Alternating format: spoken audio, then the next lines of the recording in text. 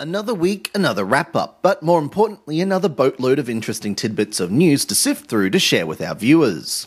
Last week I asked if people were interested in the inclusion of a mini-review as part of this magazine video, and while we didn't get too many responses, the overall feeling was positive, so as of next week it looks like I'll have to start including a mini-review.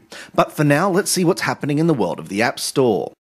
A while ago, a mysterious website teased the possibility of something new related to Douglas Adams' famous Hitchhikers series. But more importantly, the site was tied to game developer Hothead Games. This led pundits to ponder the possibilities, including a possible new game, to a remake of the classic text-based adventure. As it turns out, it looks like the App Store will be getting an actual Hitchhiker's Guide as opposed to a game. But this news is just as good, at least for fans such as myself, so wonder no more. Planking. The very word sends a shiver of both amusement and displeasure down my spine, and after the media furore regarding the fad, it should probably cause you to feel the same way. So with that in mind, how about you film yourself edging in order to win a whole bunch of games?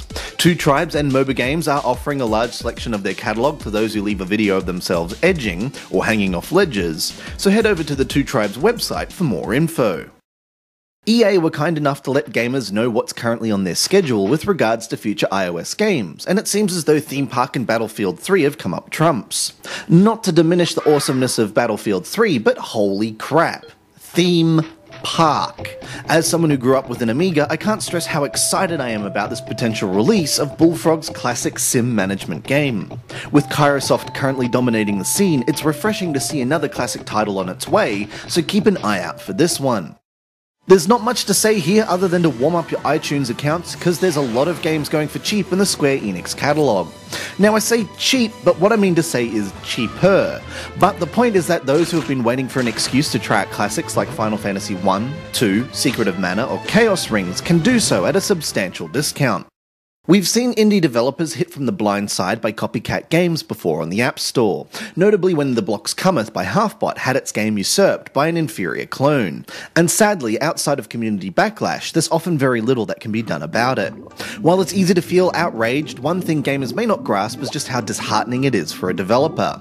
But an open letter to Game Naughts by Greg, who is currently working on Ridiculous Fishing, made it all too clear just what goes through the mind of a developer faced with their own work with another person's name attached. After the initial gamer outcry, Game Naughts did approach Vlambeer with an offer of revenue sharing and credits in the game. It seems that an agreement was not reached, as Vlambeer had hoped to release their game simultaneously with Fishing Ninja so the games could speak for themselves. On a personal note, and having reviewed original games and their clone counterparts, all I can say is that the past has really shown the adage of "there's no such thing as bad PR" to be true.